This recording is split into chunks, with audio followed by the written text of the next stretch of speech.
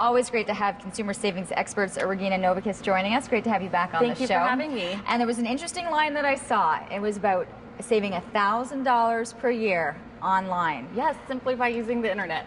And the thing is so you actually broke it down, and I could see where the savings were actually happening. So it's amazing to see. Well, it's a quick way, and most people don't even have to make any sort of major lifestyle adjustments. It's just things that you may be overlooking in your budget that you can actually eliminate by doing these things online. Okay, where do you want to start?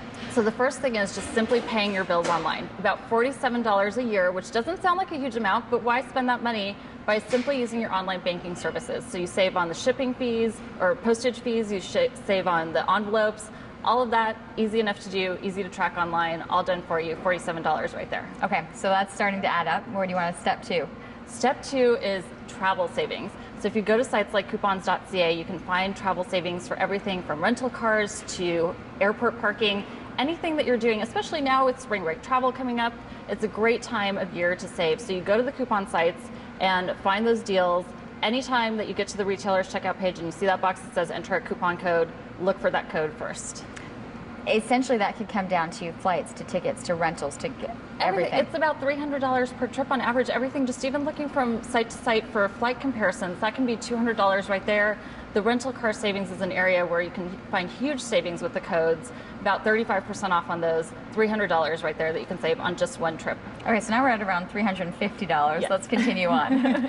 Okay, so the next thing is shipping fees. And this is a big one where, you think that you'd have to send a gift to somebody. Instead of getting that shipped to you or going to the mall and buying that for yourself and then having to ship it, get it shipped directly to the recipient. Most places have gift cards or anything that you can include in there, and you can find codes for free shipping on sites like coupons.ca. Save about $60 just in shipping alone over the course of the year, and then another $150 in gas saved from the mall, saved from having to go to the post office. The one thing I found interesting is I'm starting to see a lot more emails coming in where companies are offering free shipping. They realize that that's an incentive for a lot of people. That is a huge incentive. About 93% of merchants over the holiday season were actually offering free shipping deals, because what they realize is that that's a barrier for people to shop online. But you can still find those great prices online, and now you're getting that free shipping on top of it. Okay, entertainment, that's another big thing. Entertainment is a huge one. Canadians on average go to the movies about 4 times per year, which doesn't sound big, but when you average out for a family of 4, that can be $60 per visit. If you just simply stream those movies online, that's about $240 in savings a year instead of going to the movies. Save that for a special occasion, but you don't need to do that on every single movie. And it's funny to see, because you start to hear that more into conversations. I'm getting that through Netflix, or, it's starting to become a lot more common practice. It is a lot more common practice. Simply from just the movie ticket prices to the concession prices, it gets to be very, very pricey.